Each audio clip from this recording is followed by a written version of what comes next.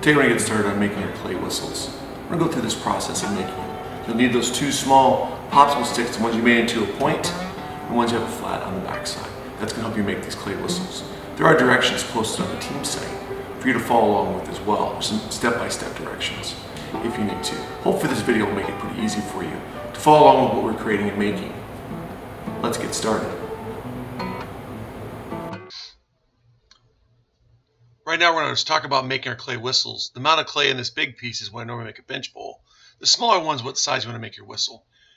You can make it a little bit bigger, as I added some clay there to it. You're going to pinch like you made the pinch bowls previously. Make sure you really thin out your walls. Do not let them don't let it super thick. Make sure it has a nice dome shape to it. Kind of begin to work the bowl around and get the shape you need it to be. Now you're going to take your extra clay and you're going to flatten it out on the table. You can use your rolling pin that you have to help get a little bit flat. Just be careful you don't make it too thin. Just get it nice and evened out a little bit. It should still be about a 1/4 inch thick, or eyeball as best you can. Then put the bowl back on top. You're going to trace around it with either needle tool or your little barbecue skewer you made to a point. Going to cut out that little circle. Then you're going to score and slip those two pieces together so it'll be flat and curved. So use that fork to get in there and really score that area, then score that flat piece. Then apply your slip, which is going to be at home, which is going to be vinegar. Once you've applied the vinegar, you're going to press the two pieces together, blend the seams on the outside. Make sure they're nice, well blended together. Once you've done that, you're moving on to making your mouthpiece. Take a little piece of clay, make it into a nice little cube shape, as we're going to do. You're going to make sure you attach the piece parallel to your piece, not to the top, not to the bottom, but nice and parallel, as it shows right here. If you don't do that, your whistle will not work correctly. So I'm going to apply some vinegar, press it together, begin to blend it. Make sure that part is blended on really well. That'll be your mouthpiece we're going to blow into. So make sure it's blended into the body of the piece. You can use one of your old popsicle sticks to help blend them together.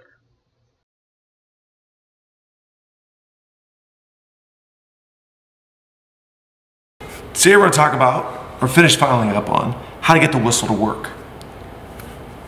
It is, you've got the mouthpiece on, you've got the dome shape, and you have the bottom piece on as well. We got to make sound come out of it. You'll be able to do this right away after you make your piece. You don't have to wait for it to be fired, anything like that. You'll pretty much know pretty quickly if it's going to work or not. So let's go through the process of doing it. Some things you're going to need to make this work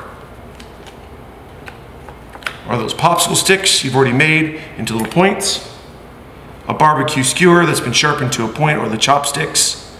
Needle tool will work if you have one. You don't have to use that if you don't want to. And that's what we're going to need to do. So let's get this process started. You have your piece. You take the pointy end of the stick and you're going to push it in to the mouthpiece. You want to go just slightly above where you added that clay. Just that's why I push it in. I push it directly into the piece.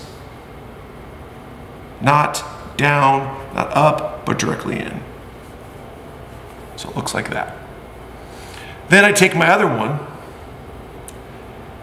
put it directly on top of the mouthpiece, directly on top. I then take my needle tool and I'm going to draw two lines that match, almost like they're parallel with the stick that's inside of it. The next thing I'm going to do is I turn my stick the other direction. I go where the mouthpiece has been put on, and I slowly come down just a little bit where it begins to make a half moon shape, or come down a little bit past the bowl shape here, and I draw two more lines. That gives me a perfect square that goes right over the mouthpiece right there. I do not want this square up here or down here. It should be like right about here. If it's got it down too low, it's not going to work. It's up too high, it's not going to work as well either. You've got to make sure this square is in the right place. Then I use that flat side of that popsicle stick I made, brace my hands like this. I'm going to go 1, 2, 3, and 4. Have my little cube taken out. Then what I do is I brace my hand against the stick here like this. See how it's braced? I'm gonna angle it.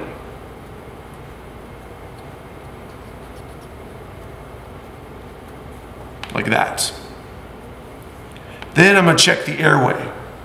See how the airway is nice and clear? That's what I wanna do. If it's got a little something in there, I can take a stick, gotta go back in and make sure there's nothing blocking it. Make sure my airway is clear this way, one more time, because you definitely don't want that to happen to you. And once you blow it, it should work right away, then you know how your whistle's gonna work. Once you got your whistle working, you're gonna create and make it into something. Just make one whistle. That's what we're gonna do. We're gonna make one of them into something. You have all week to kind of work on this. Normally if you're in class it'd be 2, but we're gonna do 1 for now. So what you're gonna do is, you're gonna make it into something. A couple rules, things you can't make it into. You cannot make it into a spider, an igloo, a rock, a seashell,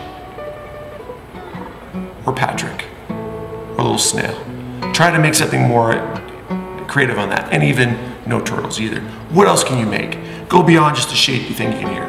When you're working with the clay though and making it into something, you want to keep the popsicle stick in it.